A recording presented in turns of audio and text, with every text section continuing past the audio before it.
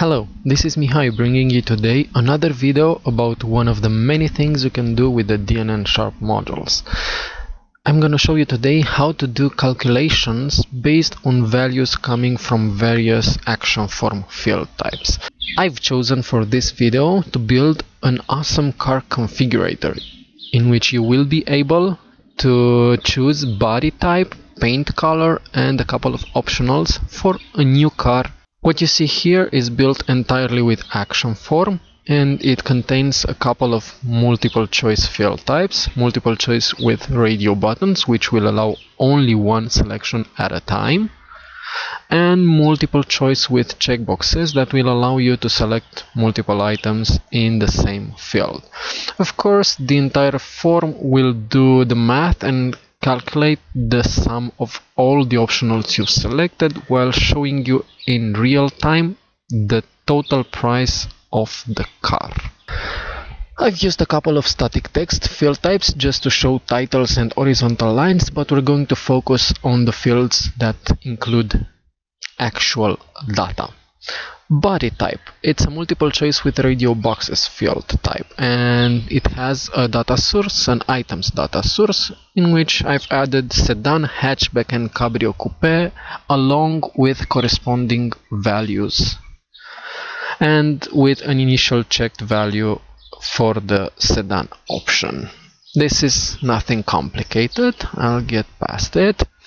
The color field type is again a multiple choice with radio boxes, which includes an item data source with a couple of colors and their corresponding value as the price with an initially checked value of white. The most interesting part, the optionals, it's a multiple choice with checkboxes, which has the same items data source with a couple of items and their pricing. Now let's get to where the magic happens. Let's do some math. You're probably familiar with adding values from different field types by using the token with the field name. It's simple, you just write the field name between brackets and add them up. This usually works unless you want to add the currency sign in front of it. Let me show you what I mean. If you add the currency sign here for dollar and try to add it to all those amounts, you'll see that this happens. You'll see the currency sign, you'll see the amount from the first field, and instead of adding the amount from the second field, it just puts it to the end of the first amount. It's because by adding the currency sign, you've turned the first amount into a string, and everything after it will be treated as a string and will be added at the end. To avoid this, it's a simple fix. You just need to tell it to first do the math and then add the sign. You put the math between parentheses. It's as simple as that. Let's see if it works now. It better will. I think it does. Yep, it does. It definitely does. Now, another interesting part, the optionals, which is a multiple choice with checkboxes. How do we do math on it? As you can see, the output of this build is a comma separated values. Let me show you. It's not really that difficult.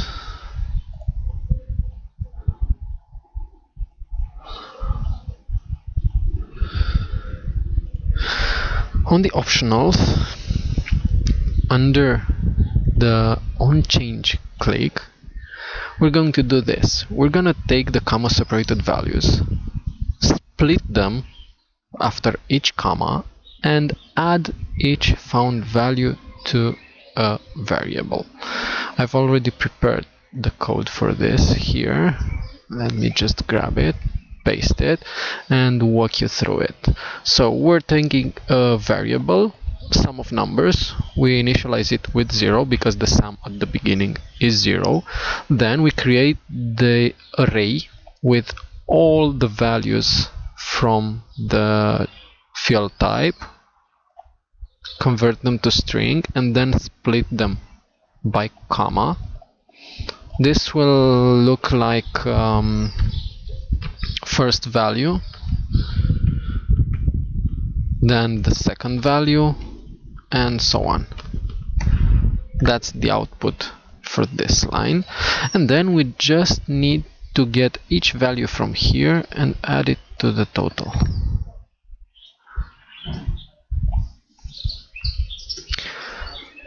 As long as this array is not empty, for each element we're gonna add to the sum of numbers the integer value of the element and then pass that value to our total field. Let's see if this works. Saved, and go back to the page, refresh it, and there you go. Math is being done here. That's pretty much it. Now we have a fully working car configurator with some amazing math happening on here. Don't forget to subscribe to our channel for new videos and follow us on Twitter and on Facebook. Have a great day. Bye.